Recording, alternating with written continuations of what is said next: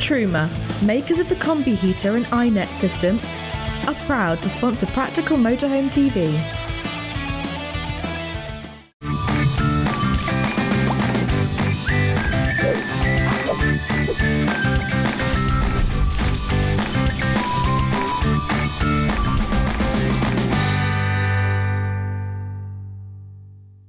Welcome to Practical Motorhome TV, your one-stop shop for buying, owning and getting the most from your motor caravan. If you're after van and site reviews plus friendly technical advice, then you've come to the right place. Coming up on the show, Diamond Dave will be telling you everything you need to do to get started for summer, and we'll have van reviews from Bailey and a dealer special from Marquis. But first, we go to the NEC to check out a brand new model from Auto Campers.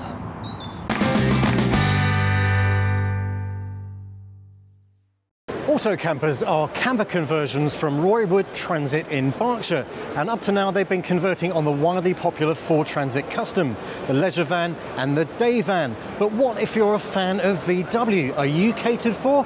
Well, hang on, what's this? A brand new conversion of the MRV on the VW T6. So what are the advantages of having the MRV on the T6? Well, quite simply, it's a pop top. Plus, Auto Campers has lowered the suspension, and that means this van will creep in at under 2 meters, making it ideal for car parks. You can also have automatic transmission and all-wheel drive. And there's another feature we really like. Yes, sliding doors on both sides of the vehicle, so you can take the kitchen side of the party into the great outdoors. How good is that? There's a tabletop flap that lifts up on the other side. There's also a drawer fridge, and that's in addition to 2 gas burners and a sink. But the most important thing of all is get your priorities right and brew up. Now, MRV stands for multi-use recreational vehicle, and this is perfectly viable as a daily drive.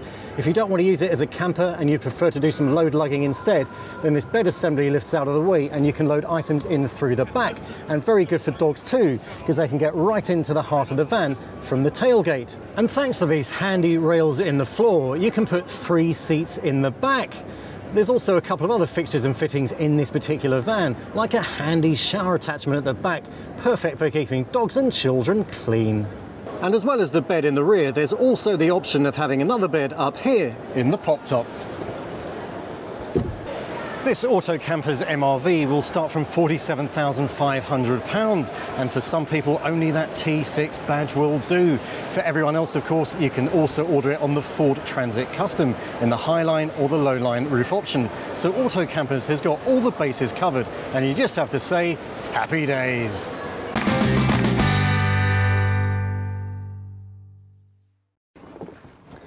Many people forget the importance of servicing, chassis servicing in particular. We've talked about habitation inspections before. This is the chassis side of things. So the base vehicle, engine, gearbox, batteries, filters, brakes, suspension, it all needs checking and inspecting. The oil and filters need changing on a regular basis. I would recommend annually. Some people think that they can get away with 2-year servicing because the likes of Fiat and Ford nowadays are saying up to 20,000 miles between services. But that's for vehicles that are in regular daily use. Motorhomes typically spend a long time standing around between being used. That doesn't do them any good. The oil contains contaminants from the combustion process that are harmful to the internals of the engine, so it needs changing on a regular basis. So what needs doing on a regular service? Batteries should be tested. So this is a battery tester. This will test the current capacity of the battery. So we'll test it at 700 and it's giving 703 amps, so that's good, that's healthy. No problems with that battery. Brake fluid needs checking for moisture content. Brake fluid is hygroscopic, it attracts moisture out of the air. So we test it. This is a simple tester, just tests the electrical conductivity. If there's water present, it will conduct electricity and the lights will show us that the fluid needs changing. That's all good. Pretty sure it would be because we changed this one not long ago. Power steering fluid, check the level. That's all good. Also at that end of the engine is the cam belt for vehicles that have got cam belts. They need changing on a 5-year basis typically, 80,000 miles, so they'll always need doing on age rather than mileage. Obviously this is not intended to show you how to do the jobs, but these are the jobs you would expect a garage to do during a service. Coolant needs checking for antifreeze content. This is a simple hydrometer.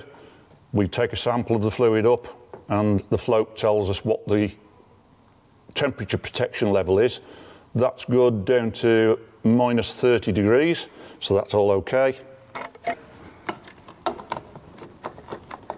Then a new air filter.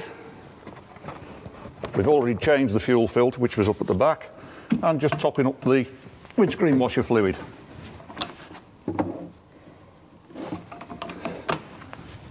As I said, these are the kind of jobs you would expect your garage to do during a service. They will also hopefully take the wheels off, inspect the brakes, check all of your suspension joints and mountings, check the chassis for corrosion, check brake pipes for corrosion.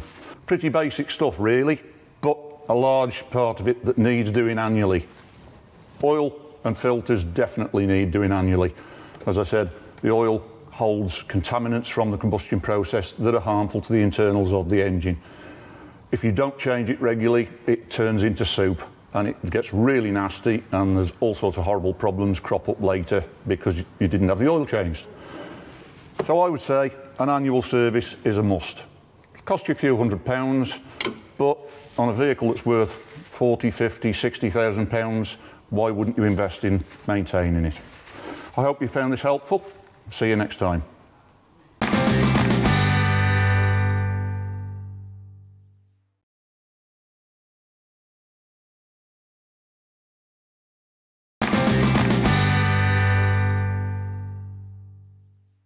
The Bailey Autograph 68.2 is the 6th addition to the range, which is brand new for 2017. It's a fantastic new innovation and it rides on the Peugeot Boxer with the very latest Euro 6 engine. This particular model is interesting because it's 6.79 metres long and it's 3,500 kilograms MTPLM, so perfect for couples that want to keep things relatively compact on the road. Another noteworthy feature of this range is the fact that it rides on the Alco AMC ultra-low chassis. What does that actually mean? Well, it means the distance between the motorhome and the ground is relatively small, so you don't need an entrance step to get in and out, and that is a very good thing.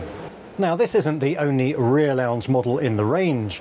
You could have the 79.6, which also has a dinette up front, but that has an MTPLM of 4,250 kilograms.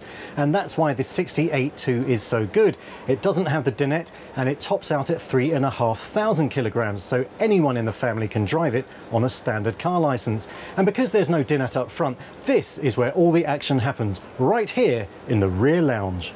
Now, Bailey watchers will know that the Autograph range replaces the Approach Autograph range, and one of the key things Bailey set out to do in this new lineup was to create a real feeling of space and width in the vans. And as you can see, it's succeeded, because I'm not even trying to stretch out here. There's still plenty more of this space I could squeeze into. So down at this height, there's plenty of room, and if you're standing up, the effect is the same as well.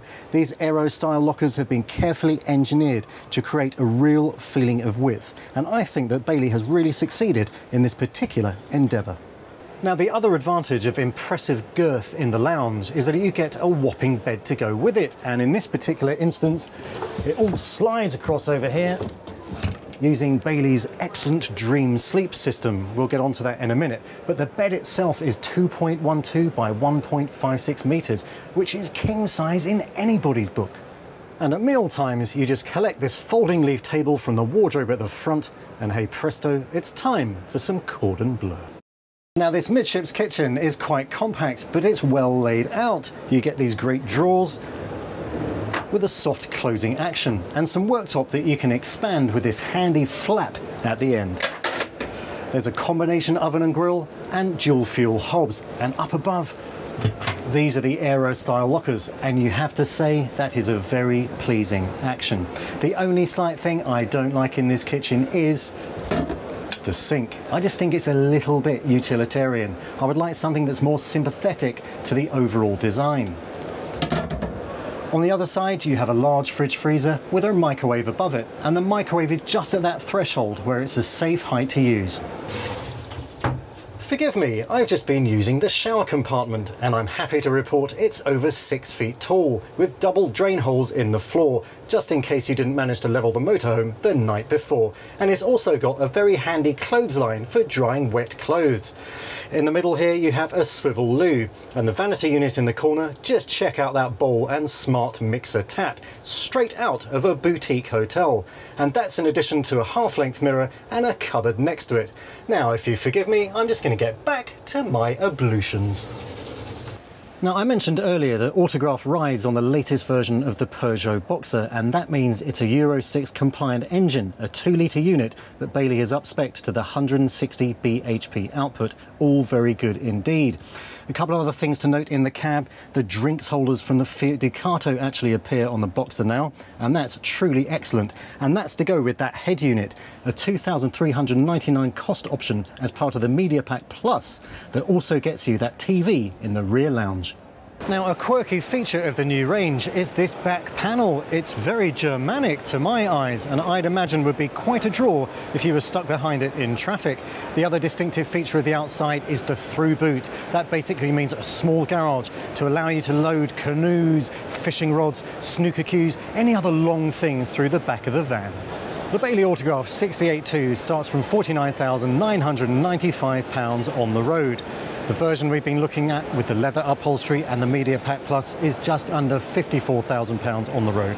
So if you're looking for a 2-berth, N-lounge, British-built, coach-built, 3,500 kilograms MTPLM, and one with a payload in the region of 451 kilograms, then this should be near the top of your list. In fact, if you like the look of this particular Autograph, then why don't you put your signature on an order form?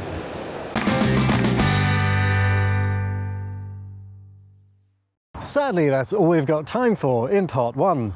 But don't go anywhere, because we've got more cracking van and site reviews coming right up.